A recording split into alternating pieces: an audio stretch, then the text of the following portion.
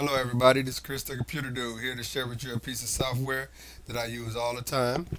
It's basically delete files for me and it works wonderfully. I want to share this with you so possibly you can do the same thing and possibly stay undetected. I guess pretty much undetected. Anyway, it's right here. It's called File Shredder. It's going to be a basic install video today. Actually, not an install, excuse me, a basic um, video, me explaining. So don't expect nothing like no stuff being deleted or nothing like that. I'm just gonna show you go through the actual steps to it. Anyway, you can add a file here, just one file. If you want to click that, just find a file, add it. Like say for instance, look, this is important, right? My resume, Torrance C. Lynch's resume. That's my full name. And if you don't want it on your desktop, if you don't want nobody tracing it, you can put it in there and it'll shred it. You can also add a folder. Like if you got a multiple folder, like a folder full of pictures or videos or whatever, whatnot, you can add the whole folder in there. So I got this folder right here, Site Things, from my website. That can go in there. And you can click it and it'll go over, or you can just drag it over. Like if you found this Facebook one right here, just drag it over to drop it in there.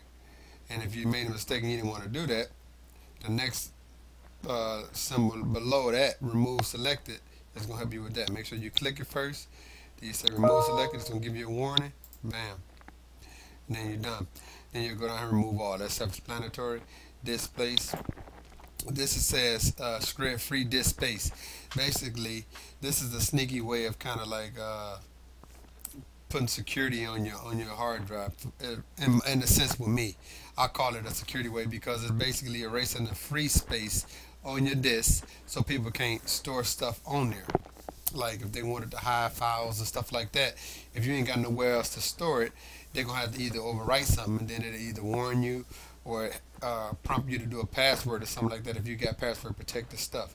So anyways, you can see I got an external hard drive. It's called the Hawk. Yeah.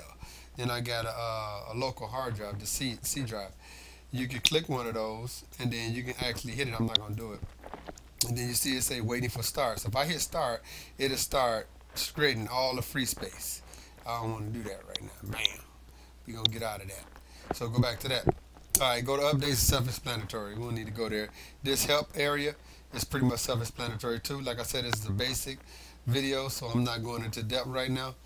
I just want to take you down to this window, the actual settings. This is important because here you can check a couple of boxes right here. You can when files are shredded, do you want to be prompted or confirmed? Do you want to confirm it? So you can say yes, confirm it here. And then when you actually removing something from a list, do you want to confirm it? Like when I just put that folder in there and it asks me that I want to take that out, and it'll prompt you. If you don't want that, you can just uncheck that one. But if you want to do the shredded files, then you can leave that one checked or both. I just leave it as default. This is enabling the share. I said share this. The shell integrations. Basically right click, elevate, require service.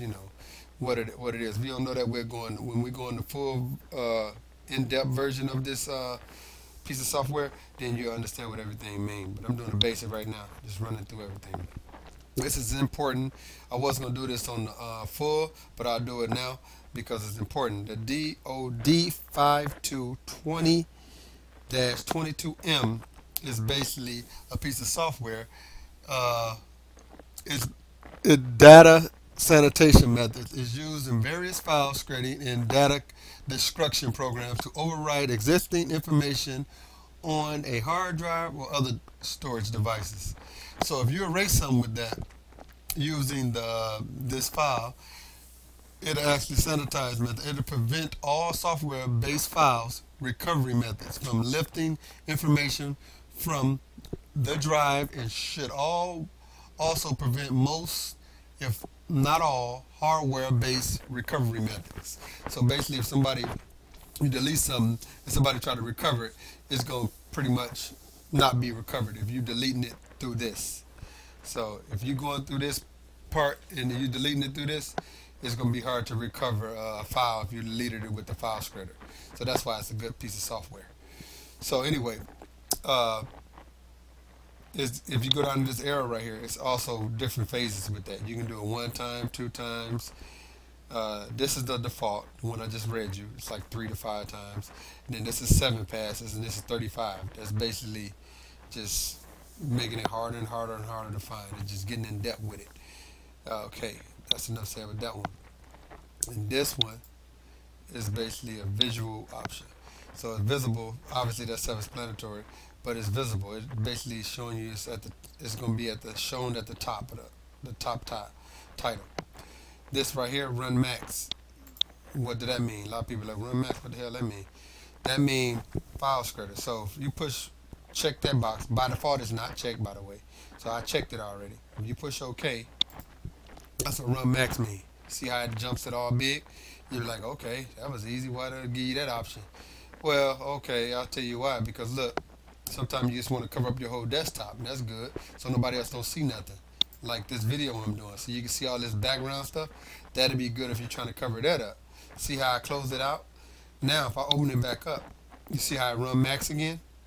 It covers up everything, so it can work in your favor if you wanted to. So just it's up to you. I'm gonna go back to the regular setting and get it back to normal. I don't want it to run max. I kind of want like y'all watching me on the stuff on the side, checking out what I got, whatever. But with that said, that's pretty much the basic video today.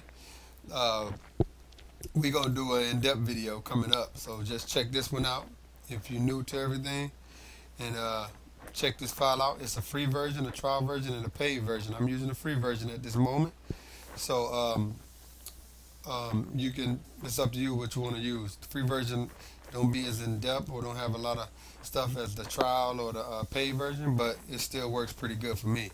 I have used the trial version in the past, and I was going to buy it, but I just didn't. I had some other stuff going on, so I decided to bypass it on that. But I will in the future. I will do the paid version, so I'm going to be more in depth with it. But later. So get back with me. Subscribe. I'll let your boy, man. Thanks for viewing this video. Like it if you can. Subscribe to this page and my blog if you don't mind. I appreciate it. One love. T Lynch out of here. Yeah.